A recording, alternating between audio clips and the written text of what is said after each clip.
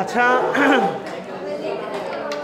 স্বাগতম সবাইকে। আমরা হচ্ছে ইলেকট্রিক্যাল সার্কিট অ্যানালাইসিস, আজকে হচ্ছে আমাদের ল্যাব ক্লাস, যেটা 3 ঘন্টার, সেটা হচ্ছে এখন আমরা শুরু করতে যাব। তো লাস্ট ক্লাসে আমরা হচ্ছে কিছু বেসিক নিয়ে আলোচনা করেছিলাম। হ্যাঁ, কাইন্ডলি পে অ্যাটেনশন হিয়ার। ওকে, আচ্ছা। সো আজকে হচ্ছে আমরা সার্কিটের একটু থিওরি দেখব, এরপরে হচ্ছে আমরা আজকে সার্কিট বানাবো আমাদের নিজ হাতে ব্রেড বোর্ডে, যেটা ছিল সেখানে হচ্ছে আমরা আজকে সার্কিট, একটা সিম্পল সার্কিট তৈরি করব। আচ্ছা, লাস্ট ক্লাসের টপিক যদি একটু রিভিউ করি, এখানে হচ্ছে পিডিএফে দেখানোর সমস্যা হচ্ছে, এই জন্য আবার হাতে করেই করানো লাগবে আপাতত আজকের ক্লাসটা। আশা করি নেক্সট ক্লাসে ঠিক হয়ে যাবে ইস্যুটা। সো এখন ইলেকট্রিক্যালের যে জিনিসটা ছিল, বেসিকই শুরু হয় চার্জ থেকে, এরপর দেখেছিলাম আমরা কারেন্ট, ভোল্টেজ, এই জিনিসগুলো। আচ্ছা, কারো কি এটা রিভিউ করার দরকার আছে? আচ্ছা, তো একবারে একটু ডিটেলসে আমরা কিছুক্ষণ পড়বো প্রত্যেকটা জিনিস। হ্যাঁ, আসেন। ওকে, তো ইলেকট্রিক্যাল ইঞ্জিনিয়ারিং এই যে কথাটা, এটা হচ্ছে বেসিক্যালি কয়েকটা সেক্টরে ভাগ করা আছে।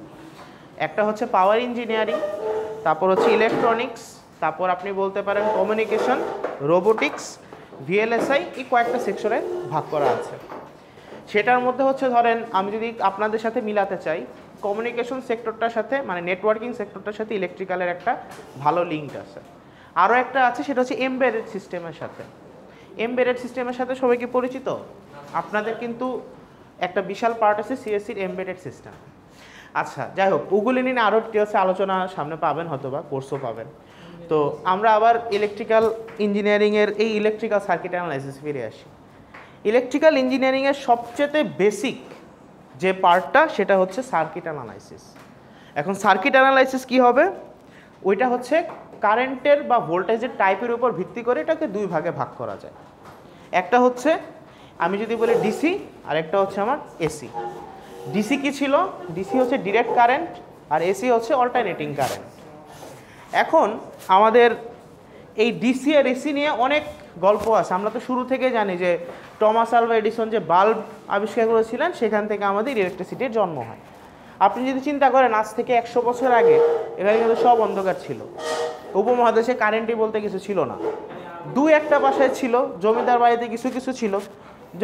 মেইনলি হচ্ছে 1906 সালের দিকে মাত্র বাংলাদেশে, বাংলাদেশ না তো, তখন তো ইন্ডিয়ান সাবকন্টিনেন্ট ছিল, তখন এই বেঙ্গল অঞ্চলে জাস্ট হচ্ছে ইলেকট্রিসিটির আবির্ভাব হয় 1906, 1907 ওই রেঞ্জটাতে। এরপরে ধীরে ধীরে ধীরে ধীরে এটার বিস্তার লাভ করে।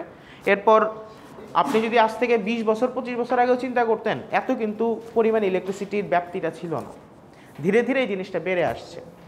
তো ফার্স্টে হচ্ছে আমরা এই যে ইলেকট্রিক্যাল সিস্টেমটা কোথা থেকে জেনারেশন শুরু হলো আর কোথায় এসে শেষ হচ্ছে, আমরা কিভাবে ইলেকট্রিসিটিগুলি পাচ্ছি, সেটা নিয়ে একটু হালকা একটু ধারণা নেব আমরা। তারপর হচ্ছে আমরা একবারে বেসিকে চলে যাব, সেটা হচ্ছে ইলেকট্রিক্যাল ইঞ্জিনিয়ারিং না বলে আমি যদি বলি বেসিক সার্কিট অ্যানালাইসিস। সেখানে সবচেয়ে যে বেসিক জিনিসগুলো, চার্জ, ভোল্টেজ, এনার্জি, পাওয়ার, এই জিনিসগুলি সম্পর্কে একটু বিস্তারিত জানবো। এরপর সিরিজ প্যারালাল জেনে আমরা হচ্ছে আজকে ব্রেড বোর্ডে আমরা হচ্ছে আজকে একটা সার্কিট বানাবো। ওকে, এটাই হচ্ছে বেসিক্যালি আজকে আমাদের হোল ক্লাসের উদ্দেশ্য। আচ্ছা, সো আমি যদি একবারে ইলেকট্রিক্যালের একবারে জেনারেশন সাইডে চলে যাই, মানে আমাদের এই বাসা বাড়িতে কারেন্টগুলি কীভাবে আসতেছে, এটা একবারে যদি জেনারেশন সাইডে চলে যাই, তাহলে আমার ফার্স্টে যেতে হবে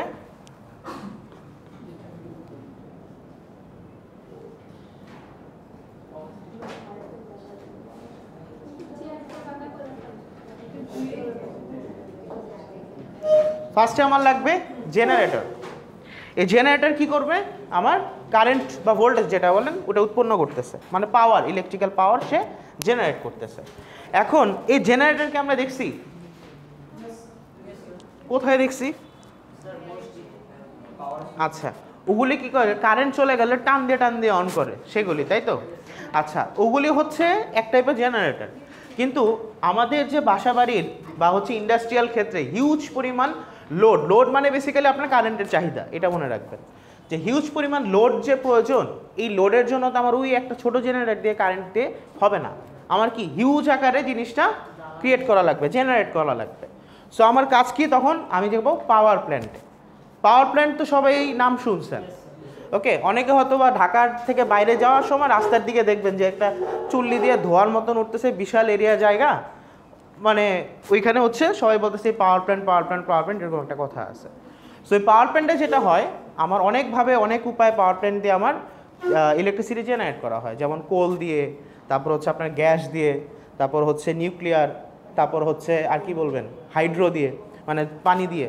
সো বাংলাদেশের ম্যাক্সিমাম জেনারেশন হয় গ্যাস দিয়ে, অলমোস্ট 60% জেনারেশন বাংলাদেশের হচ্ছে ন্যাচারাল গ্যাস দিয়ে। আর হচ্ছে 13%-এর মতন হচ্ছে আপনাদের যেটা হচ্ছে ওয়েল, যেটা হচ্ছে হেভি ফুয়েল অয়েল, ওগুলি দিয়ে। আচ্ছা, এত ডিটেলসে যাওয়া লাগবে না। সো বেসিক্যালি হচ্ছে আমার এখানে ইলেকট্রিসিটি জেনারেট হচ্ছে কোথায়? পাওয়ার প্ল্যান্টে। এরপর এই জেনারেট হবে বাংলাদেশে কত ভোল্টে জানেন? সেটা হচ্ছে 11,000 ভোল্টে। এটা হচ্ছে বাংলাদেশের জন্য জেনারেশনটা হচ্ছে 11,000 ভোল্ট। মানে এইখানে যে জেনারেটরগুলি থাকে, প্রত্যেকটা জেনারেটর 11,000 ভোল্টে সে কারেন্টটা উৎপন্ন করতেছে। ও আচ্ছা, 11,000 ভোল্ট বা 11 কিলো ভোল্ট, ওকে। আচ্ছা, এটা হচ্ছে জেনারেশন ভোল্টেজ। এখন আমার যে জিনিসটা হলো, আমার তো এইখানে আসা লাগবে, বাসাবাড়ির তো লোড ধরে নেই জায়গায়। আমরা বাসাবাড়িতে কত ভোল্টেজ ইউজ করি? 220ও হয়, মানে 220-30, বা হচ্ছে আপনি বলতে পারেন 440, 3 ফেজ হলে 440 ভোল্ট। তো এখন আমার 11,000 টাকা তো ওই ভোল্টেজে আনতে হবে। সো এইটার জন্য যেটা করা লাগে, আমার এটাকে ট্রান্সফর্ম করা লাগে। হ্যাঁ, এটা কি করে? ট্রান্সফরমার থাকে।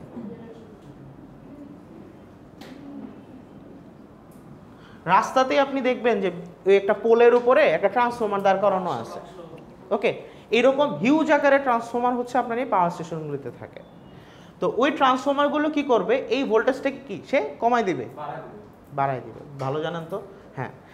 এখন যেটা হচ্ছে, আমার ভোল্টেজ বাড়ানো আর কমানোর একটা ইস্যু এসে যাবে, ওকে। ইস্যুটা কি? ধরেন আপনার পাওয়ার যেটা থাকে সেটা থেকে P = VI, এটা আমরা একটু পরেই ডিটেলসে যাব। তো ওইখানে যেটা হয়, ভোল্টেজটা যখন আমাদের বাড়িয়ে দেওয়া হয়, কারেন্টটা আমাদের কমে যাবে, কেননা এই জিনিসটা কনস্ট্যান্ট থাকে। সো বেসিক্যালি আমার আই যখন কম হবে, আমার লাইন লসটা কম হবে। এই লাইন লসের বিষয়টা হচ্ছে আমরা যখন পাওয়ার করব তখন আমরা আরও ডিটেলসে জানবো। তো বেসিক্যালি আপাতত এতটুকু জানেন। হ্যাঁ হ্যাঁ, ওইটা কমানো, আচ্ছা ওটা বেড়ে যায়, এটা কমানো লাগবে।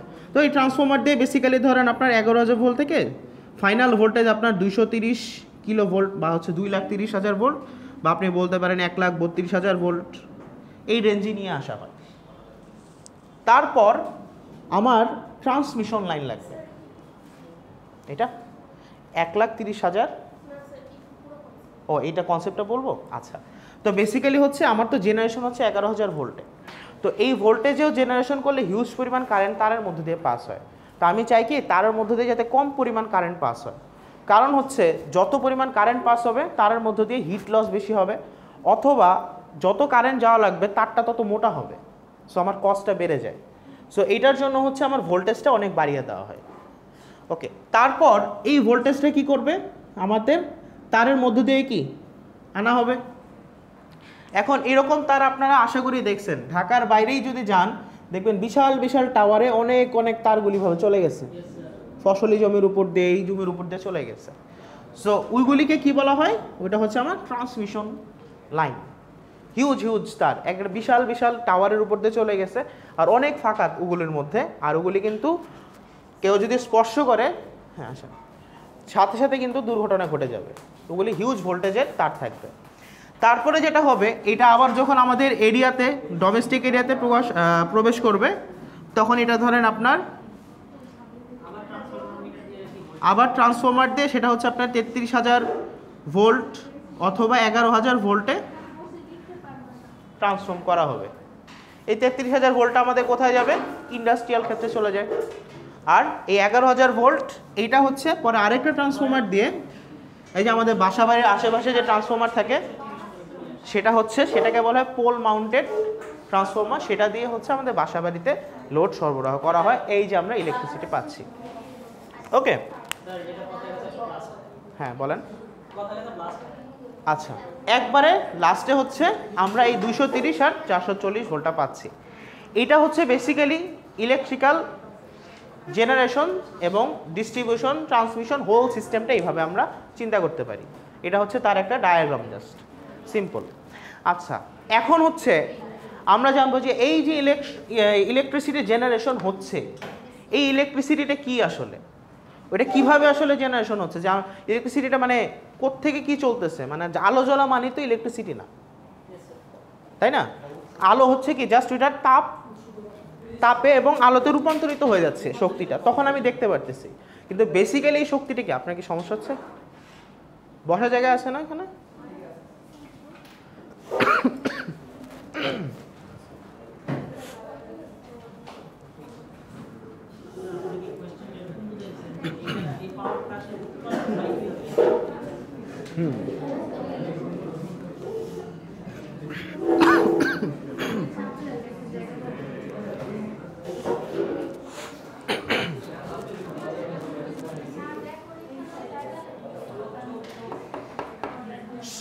ওকে, আচ্ছা।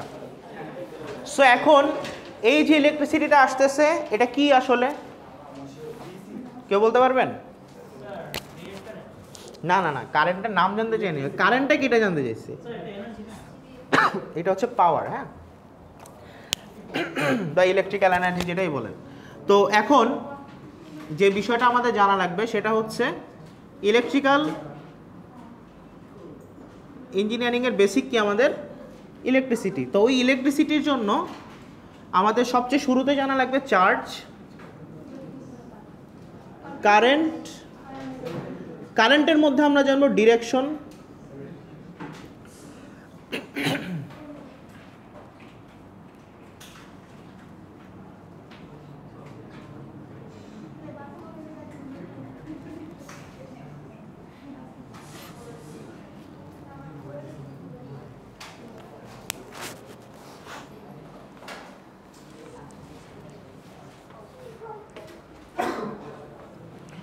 আচ্ছা। সো হ্যাঁ হ্যাঁ, এটা জাস্ট টপিকগুলি লিখলাম। হ্যাঁ, এটা জেনে আমরা হচ্ছে বেসিক্যালি আগাবো, আর এগুলি থেকে আপনাদের থাকবে। আজকে স্লাইডটা পেলে খুব ভালো হতো। থাকবে অন করে দিস। আচ্ছা, হ্যাঁ, এইখান থেকে সবগুলি স্ট্যান্ডে থাকবে। আর জেনারেশনের যে সিস্টেম ওটা দেখিয়েছিলাম, ওটা জাস্ট হচ্ছে আপনাদের একটু রিয়েলাইজেশন আসার জন্য যে ইলেকট্রিসিটিটা আমরা কিভাবে কি পাচ্ছি, কোথা থেকে আসতেছে সেটা। পিডিএফ আমি দিয়ে দেবো। এখন হচ্ছে আপনাদের ইআরপিতে কি আপলোড হয়েছে? ইআরপি আপডেট হয়েছে? তাহলে আমি দিয়ে দেবো। আচ্ছা, আর সবাই হচ্ছে একটা অ্যাটেন্ডেন্স লিখতে থাকেন। আপনাদের অ্যাটেন্ডেন্সটা কিন্তু আবার ইআরপির মাধ্যমে নেওয়া লাগবে, সো তাড়াতাড়ি রেজিস্ট্রেশন করে ফেলেন সবাই। আচ্ছা,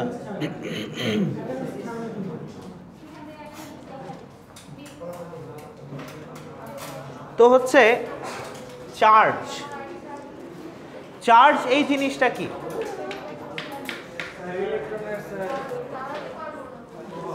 বেসিক্যালি চার্জের জন্য আমি একবার অ্যাটমিক স্ট্রাকচারে চলে যাই।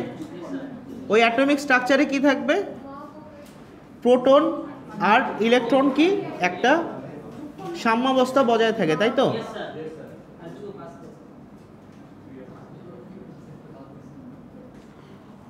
তো প্রোটন আর ইলেকট্রন, এখন ইলেকট্রন কি?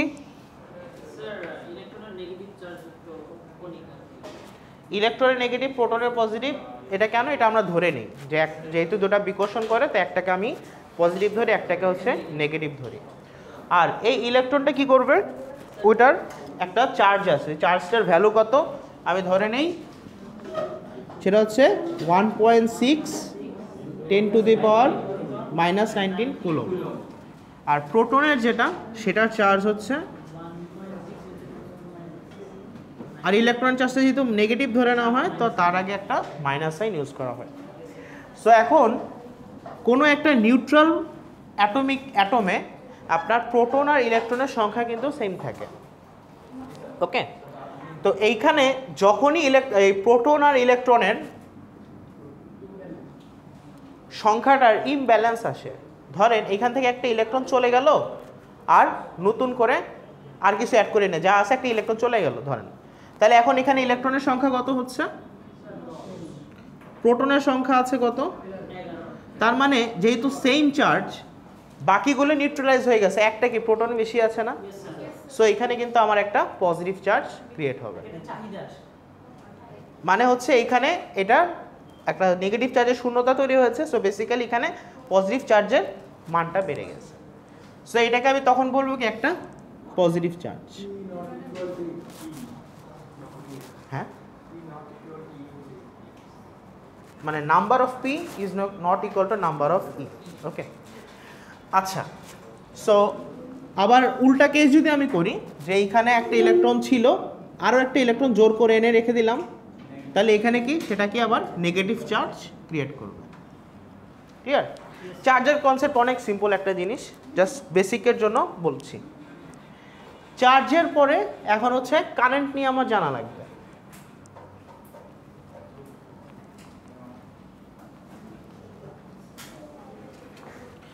এই কারেন্ট কি?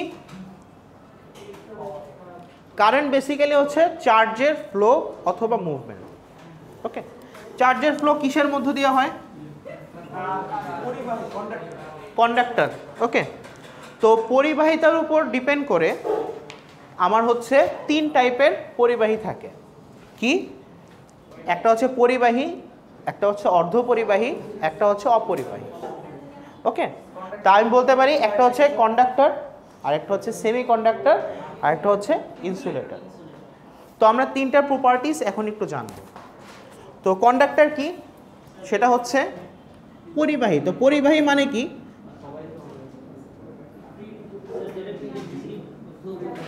তো এটার ফার্স্টের কেস হচ্ছে এটার মধ্যে কি থাকবে?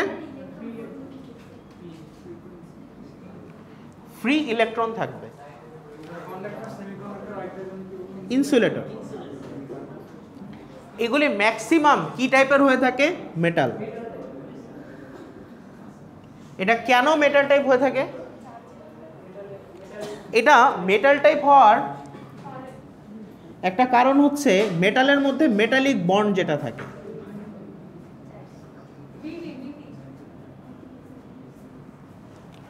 এখন এই মেটালিক বন্ড জিনিসটা কি?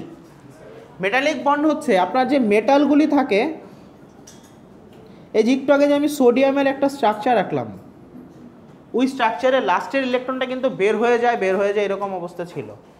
যারা পিছনে আছেন বুঝতে পারতেছেন? একটু সামনে আসতে পারেন যদি সমস্যা না হয় কারো, কারণ আপনার এইখানে 3 জন করে বসছে।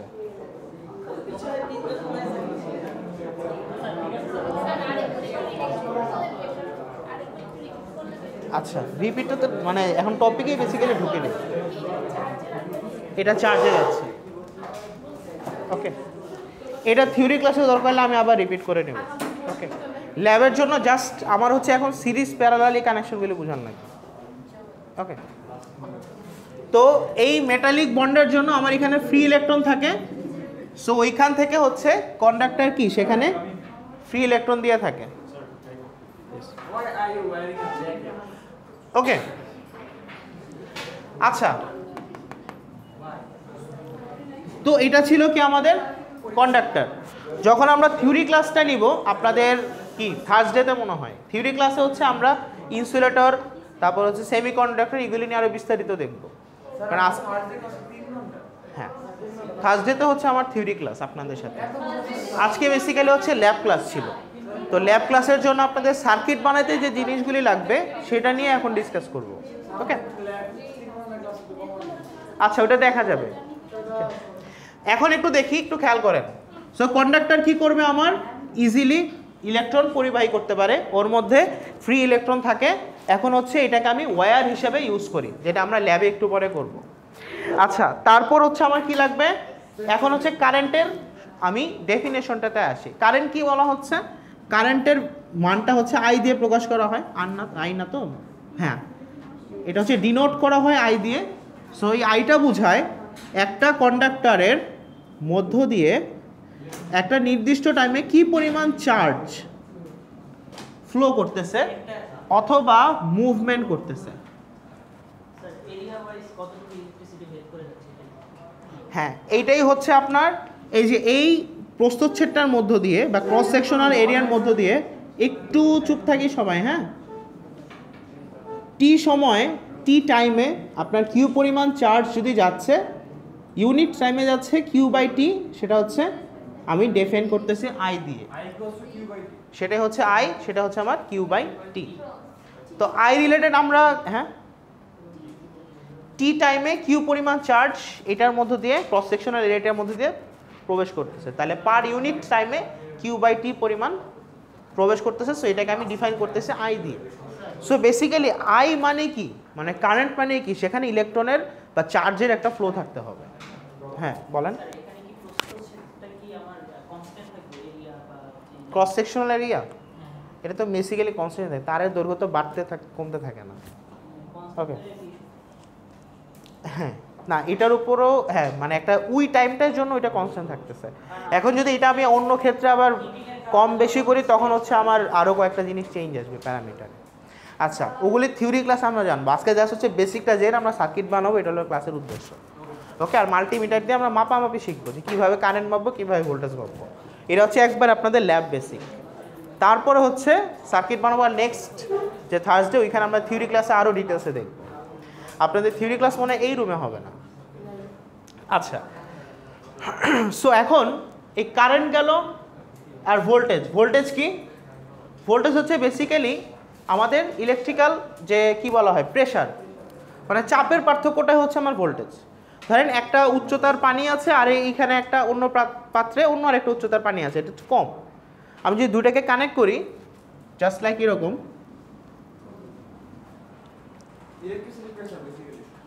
হ্যাঁ, ইলেকট্রিসিটি প্রেশার মানে হচ্ছে চার্জের যে প্রেশারটা। ওকে, ধরেন আপনার এখানে একটা ওয়াটার ভেসেল আছে,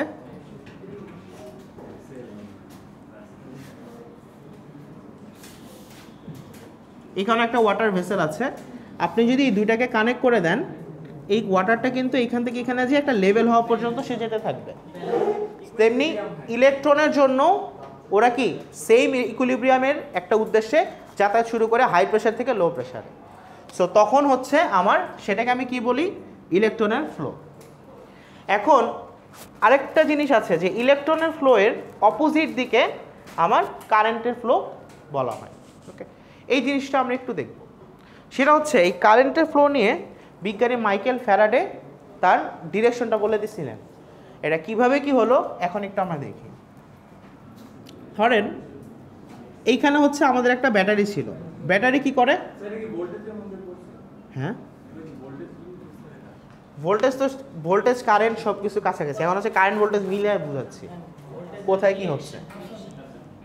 এটা আপনাদের তোলাবে একবারে ম্যান্ডেটরি ওইরকমও না, ল্যাব ক্লাসের জন্য যা বেসিক সেটা আমি বুঝাচ্ছি।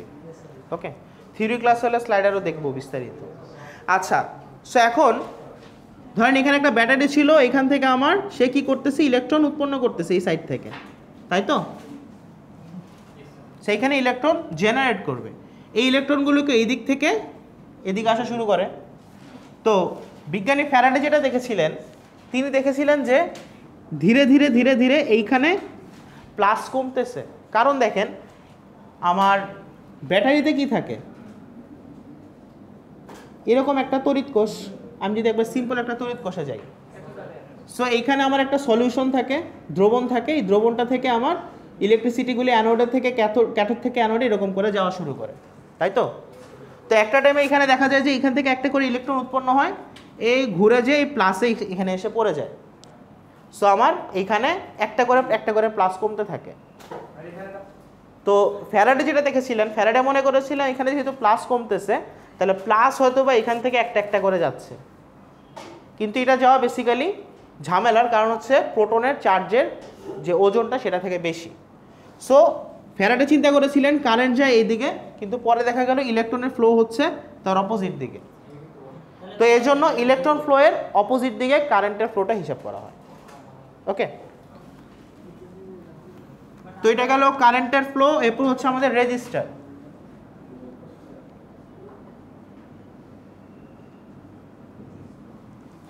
তো রেজিস্টার কি? রেজিস্টার মানে হচ্ছে যে আমাদের বাধা দিতেছে বেসিক্যালি। এই যে কারেন্টের ফ্লো কার মধ্যে দিয়ে হচ্ছে? কন্ডাক্টরের মধ্যে দিয়ে। কন্ডাক্টরের মধ্যেও কি এটা যদি কন্ডাক্টর হয় এর মধ্যেও কি অ্যাটম আছে না?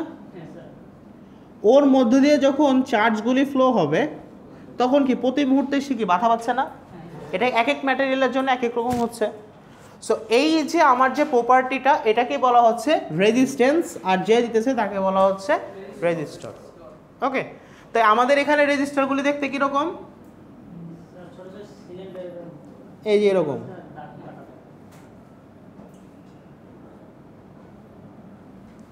আমাদের এখানে রেজিস্টারগুলি দেখতে হচ্ছে এই টাইপের। ওকে, আর এই এনার্জি আর পাওয়ার এটা আপাতত আমরা থিওরি ক্লাসে ডিসকাস করব, যেহেতু আমাদের কাছে স্লাইডটা নাই। ওকে, এখন আমরা আসবো ল্যাব ক্লাসে সার্কিট বানাবো। কেউ চিন্তিত হবেন না, কারণ এটা থিওরি বেসিক্যালি থিওরি ক্লাসের সাথে এত লিঙ্ক না। এটা হচ্ছে জাস্ট ল্যাব ক্লাসে আমরা যে ল্যাবটা এখন করাবো ওইটার জন্য আমার যে প্রপার্টিগুলো জানা লাগতো সেটা। আর থিওরি ক্লাসে হচ্ছে স্লাইড দিয়ে আরও ডিটেলস আমরা দেখব।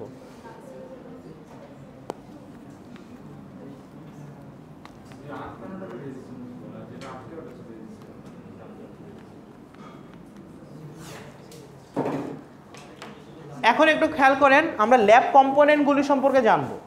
ওকে, একটু জানতো আপনাদের সামনে ম্যাক্সিমামের সামনে দেখবেন এরকম একটা বোর্ড আছে। ওকে, এই বোর্ডটার নাম হচ্ছে ব্রেড বোর্ড।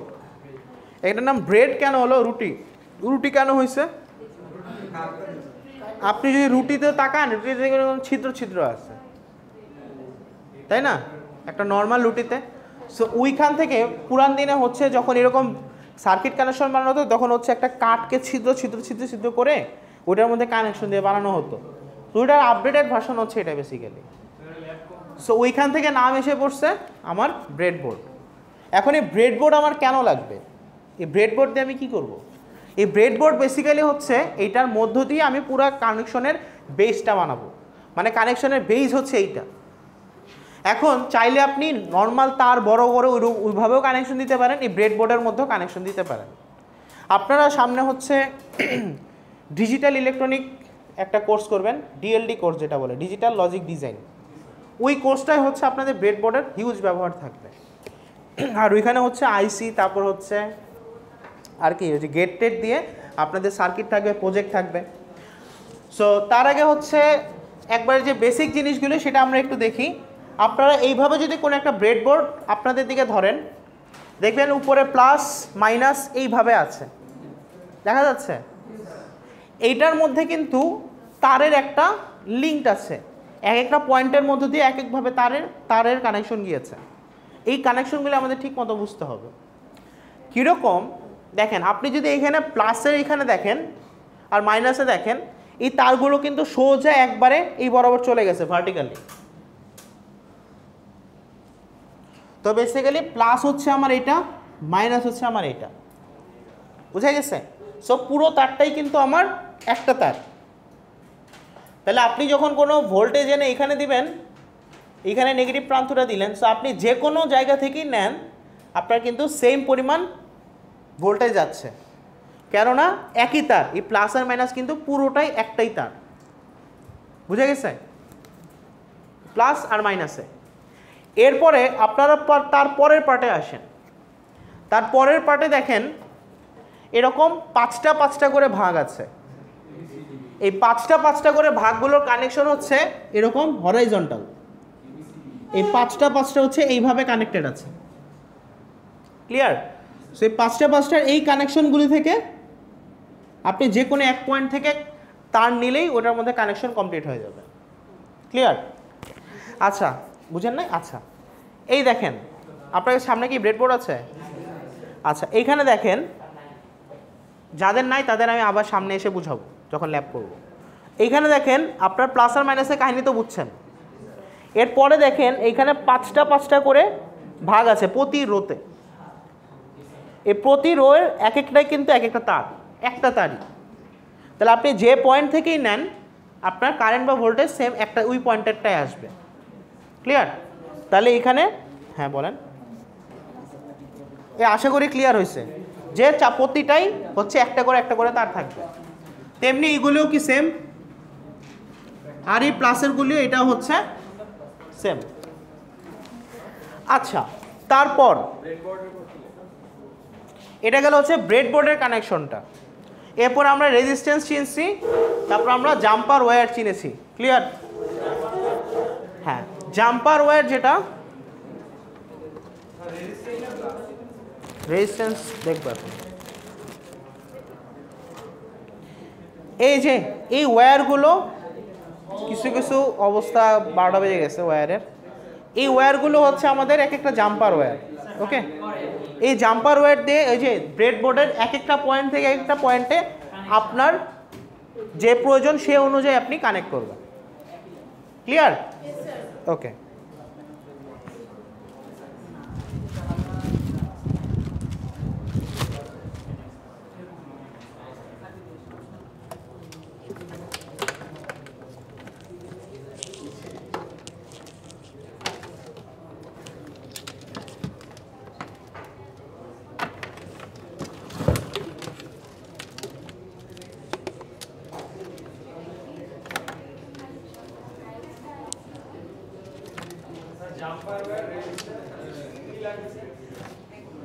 দাঁড়ান, রেজিস্ট্যান্স আরও আছে, আমি একবারে ডিটেলসে দেখাই।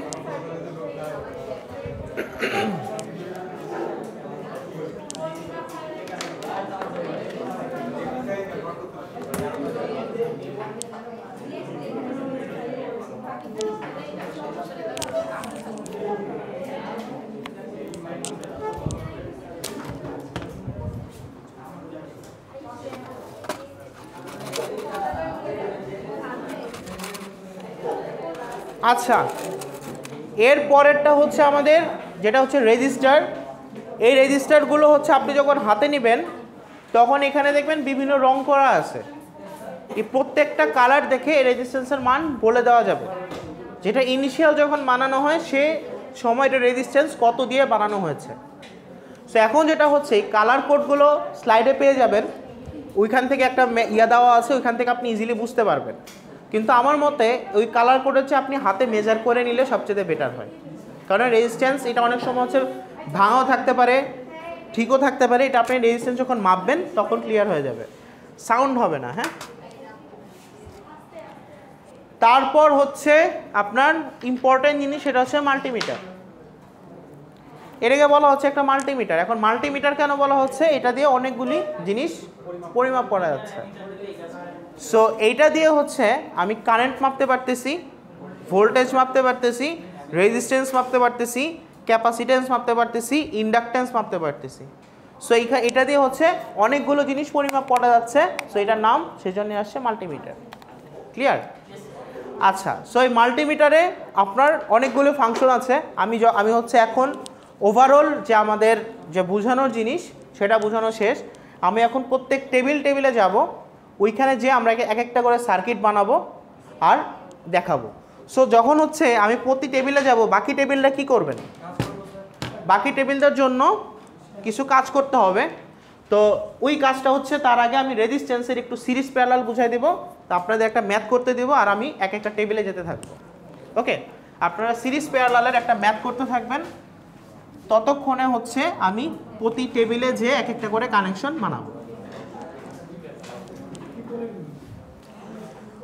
সো ল্যাব কম্পোনেন্ট আমাদের চেনা শেষ। এখন আমরা একটু আগে যে রেজিস্ট্যান্স করেছিলাম ওই রেজিস্ট্যান্সে যে সিরিজ প্যারালাল, এই কানেকশনগুলোর নাম আপনারা শুনেছেন?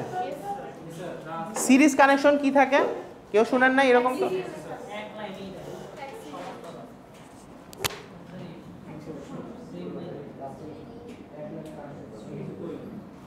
This is a resistance, a resistor actually. আচ্ছা উনি তো ইংলিশ বলা লাগবে। আচ্ছা, this is a resistor. When its terminal is connected to the next resistor's first point, then only one current flows through them. This connection is called series connection. Okay. When the resistors are connected as such, everyone's first terminal is connected in common and other terminals are connected in common, and current is divided but the voltage is same between the points. These connections are called parallel connection. মানে যখন আপনার দুইটা resistor একটা শেষ প্রান্তের সাথে আরেকটা শুরুর প্রান্ত থাকবে এবং তাদের মধ্য দিয়ে সেম কারেন্ট প্রবাহিত হবে, সেটাই সেই কানেকশনকে আমি কি বলতেছি? Series connection. আর যখন রেজিস্ট্যান্সগুলোর ফার্স্ট প্রান্তগুলো একসাথে এবং লাস্ট প্রান্তগুলো একসাথে কমন থাকবে, সেটাকে আমি কি কানেকশন বলতেছি? Parallel connection. প্যারালাল কানেকশনে কি হয়ে যাবে? কারেন্টগুলো ডিভাইড হয়ে যাবে আর তাদের দুই পাশের ভোল্টেজগুলো সেম থাকবে। আর সিরিজের জন্য কি থাকতেছে? ভোল্টেজ ডিফারেন্ট থাকবে। আচ্ছা, তো এখন যখন সিরিজের কানেকশন থাকবে, এই সূত্রটা আমরা আবার প্রতিপাদন করব থিওরি ক্লাসে, তো এখন যে জেনে নেন। তো সিরিজের জন্য আমার আরএস আসবে কত?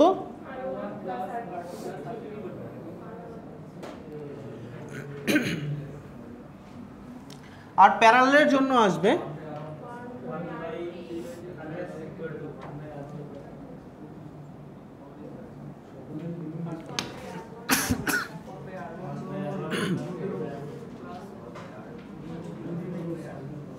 Plus 1/R3। ওকে, এটা আপনারা খাতায় তুলেন। এখন হচ্ছে একটা ম্যাথ করতে দেবো, আপনারা এই ম্যাথটা করতে থাকবেন। আর আমি হচ্ছে প্রতি টেবিলে যে আপনাদের এক একটা করে সার্কিট বানাবো। ওকে,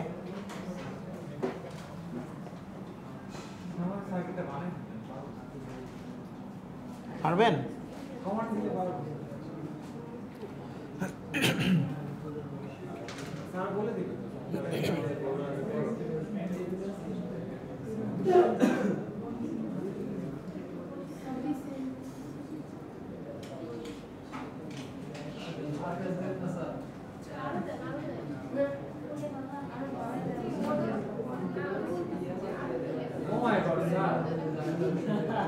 सर तो देख नहीं सर साथी पुरुषों की वैल्यूएट করে हाँ नाम दे सर नेट रेजिस्टेंस सर এটা বেসিক রিডিং ওকে, আপনারা এই সার্কিটটা মিলাতে থাকেন, ততক্ষণ আমি প্রতি টেবিলে যে এক একজনকে সার্কিটগুলি বানানো দেখাচ্ছি।